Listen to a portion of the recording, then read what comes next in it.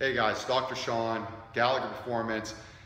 Today, offering a little bit more insight into what we're going to be discussing with the FRAA Cooperstown baseball team in regards to management of the throwing athlete.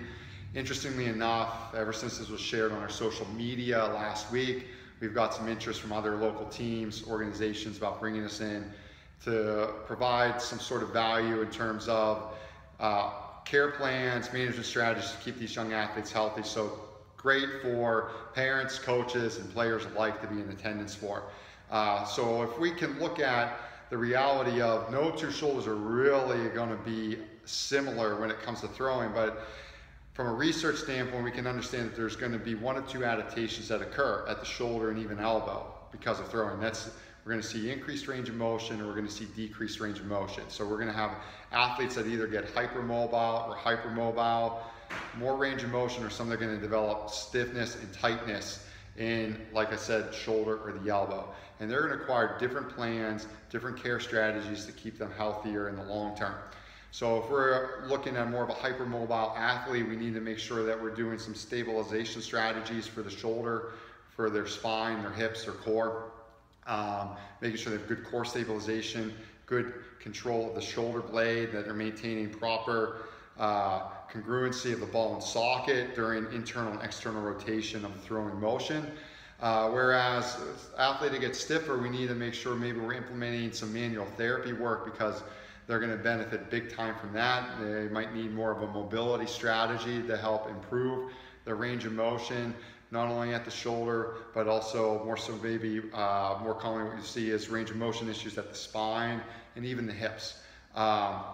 The other thing we're going to talk about is making sure that we're building appropriate warm-ups that aren't feeding into things that are already problematic, meaning we see things in the shoulder such as increased laxity because of throwing. Well, a lot of times in warm-ups we start to see stretching, or in care plans in general that incorporate stretching, but maybe why we want to reconsider that, because if we're already developing laxity, increased range of motion within the front of the shoulder, if we're taking bands or utilizing a partner to stretch us, say, back into external rotation or even extension, why this might be adding more insult to injury when we consider that a lot of those anterior shoulder structures, be it from ligaments, tendons, start to develop more inflammation, irritation. Labrum takes a beating. This is why we see tendonitis, bursitis, rotator cuff issues, labral issues, and then even going down into the elbow where we get more valgus stress or medial elbow stress on the ulnar collateral ligament, and how that potentially could feed into Tommy John candidates, because we do see the incident of Tommy John surgeries rising in the youth populations, which is frankly something that you never saw years ago.